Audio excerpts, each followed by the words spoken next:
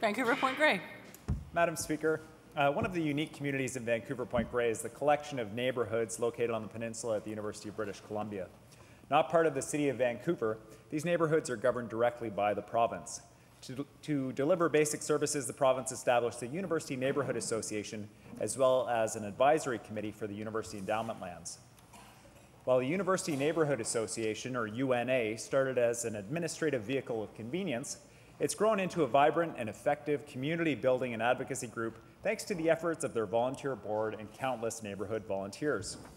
According to the UNA, the members of the association volunteer over 2,000 hours every year to the community. And with a quick glance at the website of the UNA, you'll see the fruits of their labors: cycling resource clinics, family fun days, volunteer workshops, garden parties, midsummer markets. The list is endless. I attended this year's volunteer run and coordinated Canada Day celebration organized by the UNA. It was clear to everyone there that the UNA and their volunteers are the core of a vibrant community spirit in and around the University of British Columbia.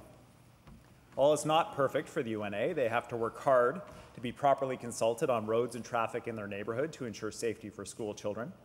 They have a significant community mandate, but no officially recognized role in planning. And despite a community understanding of the need to increase the role of what is still just a society, they have been told that no governance reform will take place until they reach consensus among the 8,000 residents they serve.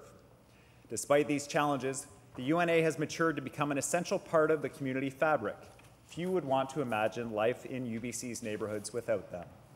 Please join me in thanking the board members of the UNA: Richard Alexander, Thomas Byer, Erica Frank, Charles Menzies, Ian Burgess, Nancy Knight, and Caroline Wong, as well as their community volunteers for their efforts to fulfill a provincial responsibility, but to do so in a way that builds their community and makes it better every day.